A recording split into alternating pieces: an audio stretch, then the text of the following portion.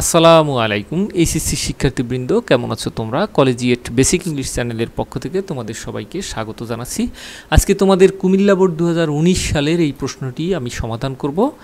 Had to, এটা হচ্ছে বাধ্যবাধকতা অর্থে কিন্তু অতীতকালের, কিন্তু যদি বর্তমানকালের হতো তাহলে হ্যাভ টু, আর যদি সাবজেক্টটি সিঙ্গুলার হয় তাহলে হ্যাজ টু। আনলেস শব্দের অর্থ যদি না, হাউ টু অর্থ কিভাবে দুটি সেন্টেন্সের মধ্যবর্তী স্থানে বসে, আর হোয়াটস ইট লাইক কেমন লাগে, এই শব্দটার অর্থ হচ্ছে কেমন লাগে, এবং এইটার বৈশিষ্ট্য হচ্ছে যে আইএনজি যুক্ত একটি ভার্ব থাকবে প্রথমেই শূন্যস্থান, এবং আইএনজি যুক্ত ভার্ব তার আগে এটা ব্যবহৃত হবে। It is like, it is high time, এটাই সর্বোৎকৃষ্ট সময়, এটার পরে একটি সাবজেক্ট থাকে এবং ভার্বের পাস্ট ফর্ম ব্যবহৃত হয়। ওয়াজ বর্ন, এই কোথায় ওয়াজ বর্ন ব্যবহৃত হয় কোনো একটি ফ্যামিলির কথা উল্লেখ থাকবে, কোনো একটি জায়গার নাম উল্লেখ থাকবে, অথবা একটি সন উল্লেখ থাকবে, অথবা সন এবং জায়গার নাম উভয়ই উল্লেখ থাকবে। লেস্ট শব্দের অর্থ শেষে আবার। এটার বিশেষত্ব হচ্ছে এই যে লেস্ট, এই সেন্টেন্সটি শেষের দিকে শুট থাকবে, যদি শুট পাওয়া যায় তাহলে আমরা লিস্ট ব্যবহার করব। লেট অ্যালোন শব্দের অর্থ দূরের কথা। নেগেটিভ এর আগে নট বা নেভার ব্যবহৃত হয়, আর এর আগে এবং পরে প্রায় একই টাইপের দুটি নাউন ব্যবহৃত হয়। ইন অর্ডার দ্যাট শব্দের অর্থ যাতে, এটা দুটি সেন্টেন্সের মধ্যবর্তী স্থানে ব্যবহৃত হয়। হোয়াট ডাজ লুক লাইক, হ্যাঁ খুবই গুরুত্বপূর্ণ একটি বিষয়। হোয়াট ডাজ লুক লাইক প্রত্যেকবারই একটি প্রশ্ন এখান থেকে এটা দিয়ে থাকেই।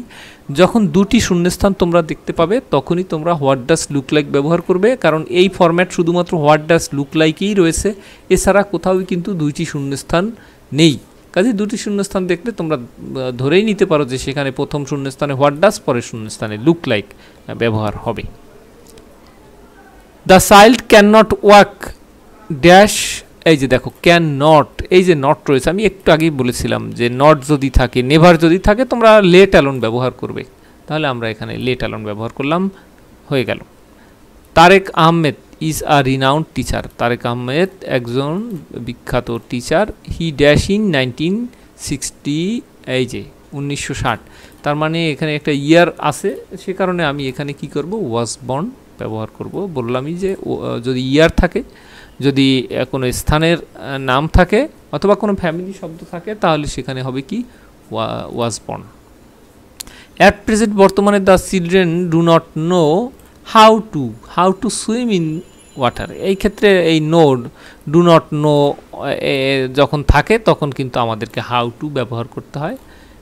আচ্ছা, parents dash work hard to take care of their children, তাহলে এখানে দেখো প্যারেন্টস হ্যাড টু, যদি বলি the parents had to work hard, প্যারেন্টসকে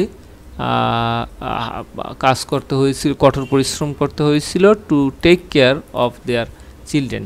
এখন কেন আমি হ্যাড টু ব্যবহার করলাম? আর যদি হ্যাভ টু থাকতো তাহলে আমি তো সেটা ব্যবহার করতাম, যেহেতু হ্যাভ টু নাই রয়েছে হ্যাড টু, তো আমি ধরে নিচ্ছি এটা পাস্ট টেন্সের বিষয়। আরেকটি কথা হচ্ছে কি যে এই parents had to work hard, এই ওয়ার্ক হার্ড কঠোর পরিশ্রমের কাজটা কেউ এমনি করে না, মানুষ বাধ্য হয়েই করে। তো বাধ্যবাধকতা অর্থে এই যে হ্যাড টু, অতীতকালের হ্যাড টু ব্যবহৃত হয়, আর বর্তমানকালের হলে have to.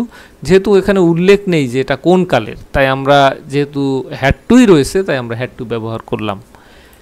Rima study hard, Rima কঠোর পড়াশোনা করেছিল। Dash GPA 5 should be missed, এই যে শুড রয়েছে শেষে দেখো, তার মানে আমি এখানে খুব স্বাভাবিকভাবেই বুঝতে পারি শুড থাকলে লেস্ট আগে বসে। রিমা স্টাডি হার্ড, রিমা কঠোর পড়াশোনা করেছিল, লেস্ট শেষে আবার জিপিএ 5 শুড বি মিসড, আবার জিপিএ 5 শেষে আবার মিস না হয়ে যায়, সে কারণে। এফ নম্বরে আসা যাক। দেখো খুব চমৎকার একটি বিষয়, সেটা হলো দেখো এফ নম্বরে দুটি শূন্যস্থান আর মধ্যে রয়েছে আগস্ট, তাই আমি বলেছিলাম যে দুটি শূন্যস্থান থাকলে হোয়াট ডাজ লুক লাইক, প্রথম শূন্যস্থানে হোয়াট ডাজ, তাহলে আমি এখানে হোয়াট ডাজ ব্যবহার করব, তারপরে শূন্যস্থানে লুক লাইক ব্যবহার করব। খুবই চমৎকার একটি বিষয়।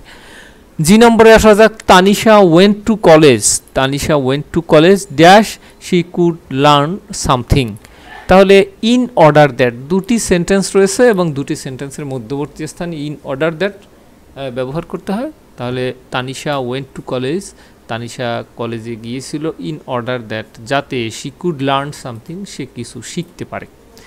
8 নম্বরে এবার আসা যাক। People stopped corruption from society, society থেকে people stopped corruption from society, তাহলে এখানে ইট ইজ হাই টাইম, এটাই সর্বোৎকৃষ্ট সময়। It is high time people stopped corruption from society. It is high time আসলে এরকমের কোনো কিছু থামিয়ে দেয়া, কোনো কিছুর পদক্ষেপ নেওয়ার যখন থাকে তখন স্টপ থাকে, তারপরে নেসেসারি স্টেপসের ব্যাপার থাকে, তখন আসলে ইট ইজ হাই টাইমের ব্যাপারটা আসে, আর তারপরের ভার্বের পাস্ট ফর্ম ব্যবহৃত হয়।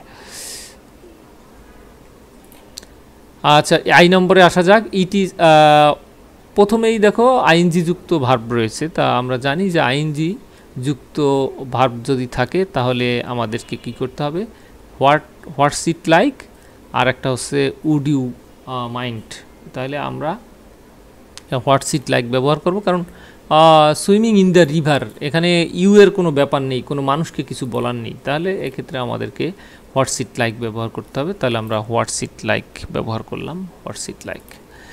এরপর রয়েছে you will not succeed in life unless, যদি না ইউ ওয়ার্ক হার্ড, এটা বোঝাই যায় একটু কিছুটা অর্থ নির্ভর।